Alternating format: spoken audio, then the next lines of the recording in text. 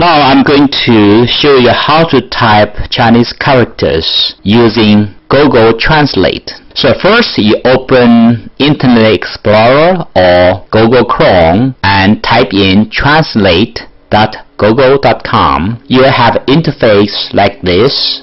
Go to Detect Language drop-down and select Chinese. There was a small icon close to the speaker which is Pin, meaning Chinese Pinyin. So select that one, select the first one. Now you are in the Pinyin mode, ready for typing Chinese characters. Let's go. Is there any strategies to type Chinese characters using Pinyin? Yes. Generally, the strategy is type initials combination. Pinyin is a phonetic system Chinese borrowed from Western language to represent the pronunciation of Chinese. The first one is called initial, and the part after that is called final. Initial is always typed first, then you can check the list to see whether the character appeared in the list. If it appeared, you're lucky, you just choose it. Let's type, for example, 我, W-O-I, W-O. If you just type W, wait, doesn't work? Let me see. Chinese, let's see. W, okay, I got it. So if you type 我, you will see O is the first one. You can either type 1 or hit the space key, which is a default. I hit the space key, then I got a 我. So I only need to type initial, I got the letter. But sometimes it's not that easy because the list is a long one. There are many characters share the same pronunciation. For example, if you type M, I want to type 美国 USA, 美 meaning beautiful. How do I type 美? If I just type M, it doesn't work because you can see the list doesn't have that character 美. Right now you can do two things. Either you can just click this drop down and search from the list. You can see I searched twice, I got it. The second one is 美, so I type 2. Or in other way, you can just type Pinyin M-E-I. Now you got it. The first one is exactly the one. So you just hit the space key, which is default. You got it. So that is how to type one character using initial. A special remark. In Chinese Pinyin, we have a special character called yu, which is 2 dots on top of U. This letter is special. We don't have it in the keyboard. You can just type V to represent it because Chinese character doesn't have V sound. For example, 女 meaning female or woman, you can just type NV. It is here, 女. Also note, after special character yu, if the first initial is J pronounced as G, then you don't need to type J with V. Instead, it is J with U. It is still use U because U here means yu. So J U, for example, the first one is 举. Even though it is yu, you just type U.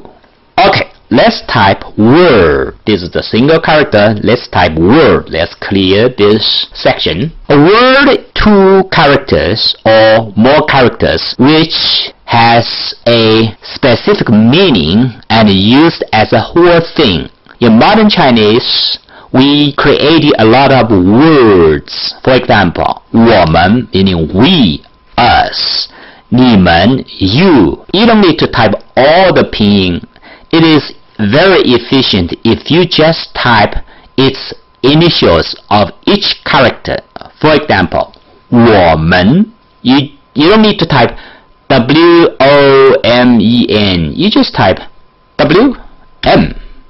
Then you will see 我们 is exactly the first one because that is the most frequent one. So you just hit space key, you got 我们. Let's try another one. For example, I want to type 休息 meaning rest. 休息. Its pinyin is X-I-U-X-I But if you type XX, let's see whether we can find it in the list. XX. Nope. So the first one is 学校, second one 相信, third one 学习, fourth one 谢谢, fifth one 信息. Doesn't matter. There are two ways to go. The first one is just like you type one character, you do the drop down. The next step, oh, you got it. The first one is the one, so you can just go down, go type it. There's another way to do that. You can do it. Let's try it again. 休息. Okay, this is kind of tricky because Google is smart. When you try the first time, next time it will give you a hint, and it learned from my typing. It will appear in the first place. So my demo fails. So I cannot give you another example. Let's say I want to find 相信. The 相信 belief is the character I want to type. Its initial is XX, but it doesn't appear in this list. What should I do? Another way to do that is if you know at least one of the pinyin. For example, 相信. 相信 xiang might be complicated, but let's say we do XIANG X. 相信. Now you can see the second one is 相信. Okay, second one, you got it. Or you can do the other way. For example, 相信, you leave the first one as X, the next one as 信. Let's say XXIN. Now you can see it also appeared. Both way worked. Typing initials for words are especially efficient. Sometimes when you type one character, it is very hard to find because there are so many characters share the same sound. For example, if you want to type 椅子 the 椅 meaning chair, 椅 pinyin is YI. Let's type YI. You know what? There are hundreds of characters which has the same pinyin YI. So from here, you can do the old way. Just click the down button. So I cannot see it from this demo. Let me do another way. Let me close that. Okay, save some space. Okay, 椅子 YI. Now you can see the drop down list. I go down. I did not find that because 椅 has radical mood in the left. Okay, I cannot find it. Remember what I said? There are hundreds of characters which have the same sound YI. So it's almost like impossible. Oh, I can find it. It's a fifth one. Okay, find it. Okay, so that's kind of tricky because sometimes you take a long time to find that character. Instead of doing this way, there is another way to do that, which is using the word to type character. Then erase the redundant word. For example, if I want to type 椅, I can think a word containing 椅. For example, 椅子. Let's say YIZI. 椅子. The first one is exactly the one. So I hit the space key. Then erase 子.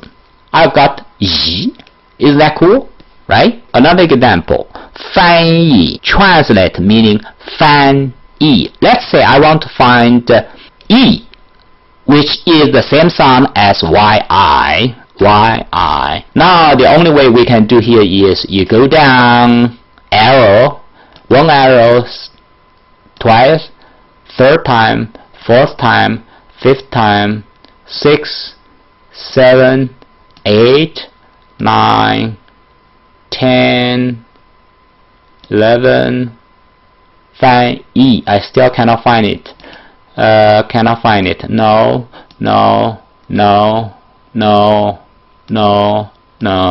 Okay, just cannot find it. 翻译. Okay, let's do another way. Let's try use 翻译. FANYI. 翻译. Did you see that? 翻译. Then I remove this 翻. I got 翻译. See, that's a tricky way, right?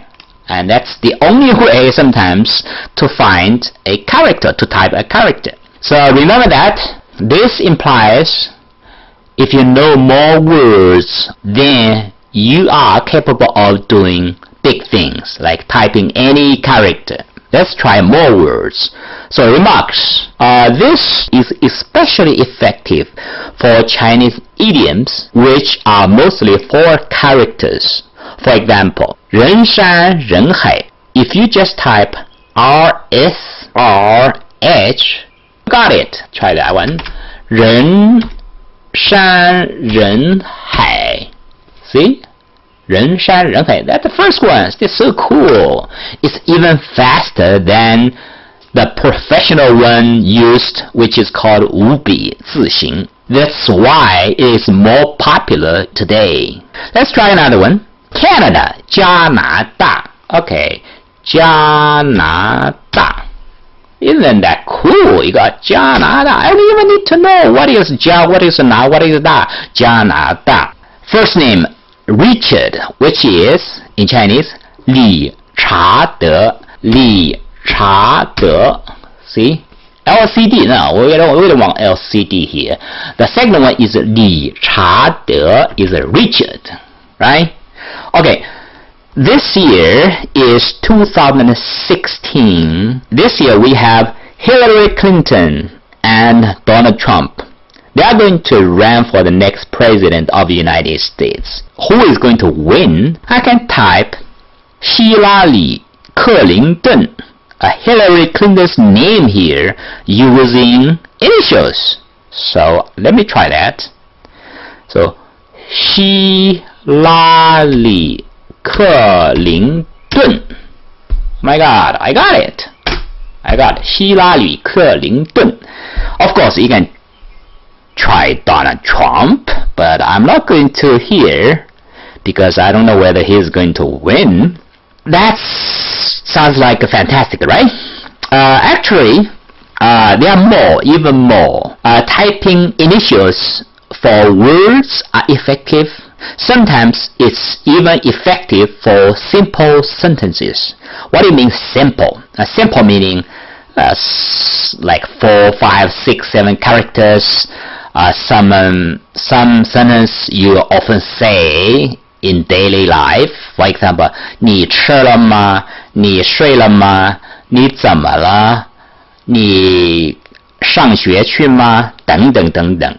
Let's try something. Okay. For example, 你怎么了？ What's wrong with you? 你怎么了？ Let's try that small sentence. 你怎么了？ See, that's not bad. I say 你怎么了? But this one gives me 你怎么了? Not bad. I mean, you can change that. Let's try another one. For example, you're busy. I'm asking, 你在 What are you busy with? 你在忙什么呢？你在忙什么呢？你在忙什么呢？How cool is that? 你在忙什么呢? I got all the sentence just with initials of each character. 你在忙什么呢？我在 typing. I'm typing. Okay. One thing you need to know is when you type word Jin'an, now you can see this Ji can mean one character, Nan can also mean another character. You think about the other way. Jin can mean one character and An can mean another character. So in this case, it's vague. One thing to tell the difference is you add apostrophe. For example, if I want to find Jin'an, not the first one. The first one is Jinan, which is the capital of Shandong province. So if I want to find Jin'an, so I type Jin with apostrophe, then An. Now you can see it's totally different. So apostrophe separate confusing characters. That's very important to know that, okay? This is the demo of how to type Chinese characters using Google Translate.